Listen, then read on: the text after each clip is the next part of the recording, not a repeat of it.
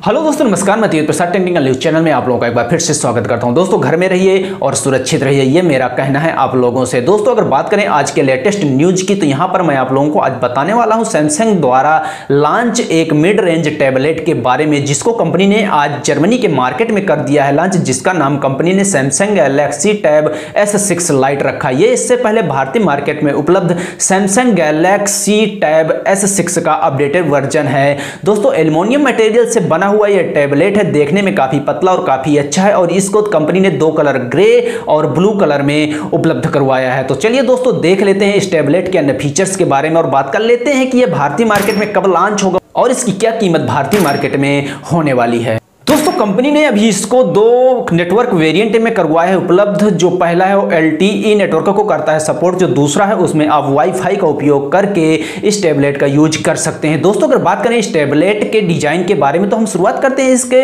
Back panel design से। तो यहाँ पर आपको 3D कलर फिनिशिंग देखने को मिल जाती है। इसके अलावा इसके बैक पैनल पर आपको सिंगल कैमरा देखने को मिलने वाला है। इसके अलावा इसके बैक पैनल पर आपको सैमसंग की ब्रांडिंग देखने को मिल जाएगी। दोस्तों, इसके बैक पैनल पर आपको LED फ्लैश की सुविधा कंपनी नहीं दे। तो दोस्तों, अगर बात करें इसके फ्रंट पैनल डिजाइन के बारे में, तो यहां पर आपको बड़ी सी डिस्प्ले मिल जाती है जो 60:9 रेशियो के साथ आती है। इसके अलावा इसके फ्रंट पैनल पर आपको सिंगल कैमरा, सेल्फी और कॉलिंग के लिए कंपनी उपलब्ध करवा रही है। सब कुल मिलाकर यह टैबलेट देखने में काफी पतला, काफी अच्छा और काफी अट्रैक्टिव मुझे लगता है। आप लोगों को कैसा लगा कृपया नीचे कमेंट करके मुझे जरूर बताइएगा। तो दोस्तों, आगे बढ़कर बात करें इस टैबलेट के डिस्प्ले के बारे में, तो यहां पर कंपनी इसमें आपको 10.4 इंच की एक IPS LCD डिस्प्ले उपलब्ध करवा रही है, जिसका रेजोल्यूशन 1200x1000 का है। इस डिस्प्ले का एस्पेक्ट रेशियो 60:9 का है। इसके साथ कंपनी ने इसमें आपको उपलब्ध करवाया है 2.5D गोरिल्ला ग्लास का प्रोटेक्शन। और दोस्तों, कंपनी ने इसको दो स्टोरेज वेरिएंट में करवाया है उपलब्ध। जो पहला है वो 4GB RAM plus 64GB storage, जो दूसरा है वो 4GB RAM plus 128GB storage, जिसको आप SD कार्ड के जरिए बढ़ाकर 256GB तक कर पाएंगे। दोस्तों, अगर बात करें इसके एंड्रॉइड वर्जन की, तो इसमें कंपनी आपको एंड्रॉइड 10 दे रही है, जो रन करने वाला है सैमसंग के ऑपरेटिंग वर्जन One UI 2.0 पर। अगर बात करें इस टैबलेट के प्रोसेसर के बारे में, तो यहां पर कंपनी इसमें आपको कंपनी का अपना खुद का Exynos 9611 उपलब्ध करवा रही है, जो यह एक ऑक्टा कोर प्रोसेसर है। 10 नैनोमीटर पर बिल्ड किया गया है और इसकी मैक्सिमम स्पीड 1.8 गीगाहर्ट्ज है।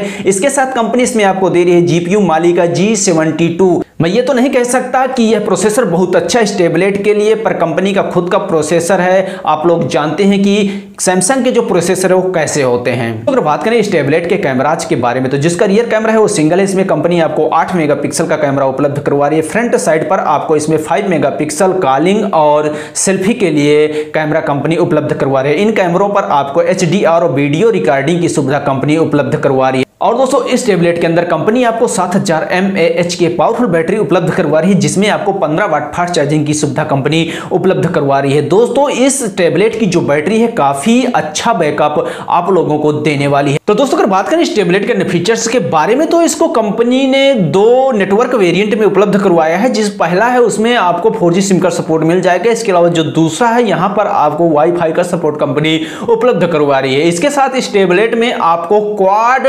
स्टीरियो के साउंड कंपनी दे रही है, जिससे कि आपको जो ऑडियो है वो बहुत ही अच्छी क्वालिटी का इसमें सुनने को मिलने वाला है। इसके अलावा उसमें 3.5mm का ऑडियो जैक और इसमें आपको वाईफाई, GPS, NFC जैसे अन्य फीचर्स कंपनी उपलब्ध करवा रही है। चार्जिंग के लिए कंपनी इसमें USB Type-C, USB 3.0 उपलब्ध करवा रही है अन्य कनेक्टिविटी के लिए। दोस्तों, मैं फाइनली यार बात करूं इस टैबलेट के कीमत के बारे में और भारतीय मार्केट में कब उपलब्ध होगा, तो इसकी जो उपलब्धता है उसके बारे में यहां पर कंपनी का कहना है कि जून के महीने में यह अन्य मार्केटों पर उपलब्ध होगा जर्मनी के अलावा। तो आशा की जा सकती है कि जून के महीने में यह भारतीय मार्केट में भी टैबलेट उपलब्ध होने वाला है। अगर बात करें इसके कीमत के बारे में, तो जर्मनी की जो करेंसी है और भारत की जो करेंसी है उसको अगर हम कन्वर्ट करें, तो यहां पर इसकी कीमत 38,000 से लेकर 42,000 के आसपास होने वाली है। तो दोस्तों आप लोगों का क्या कहना है इस टैबलेट के अन्य फीचर्स के बारे में या इसकी कीमत के बारे में, जो भी आपके मन में हो विचार नीचे कमेंट करके मुझे जरूर बताइएगा। दोस्तों भारतीय मार्केट में वैसे भी अब लॉकडाउन चल रहा है, जिस वजह से यहां पर कोई भी कंपनी अपने इलेक्ट्रॉनिक एक्सेसरीज नहीं लॉन्च करी है। इस वजह से मुझे ऐसे वीडियो बनाना पड़ रहा है, क्योंकि चैनल को भी चलाना है और आप लोगों को न्यूज भी उपलब्ध करवानी है। तो दोस्तों अगर मुझसे हो रही हो कोई गलती तो कृपया नीचे कमेंट जरूर कर दीजिएगा और मैं आप लोगों के लिए ऐसे वीडियो लेकर जरूर आऊंगा। जय हिंद।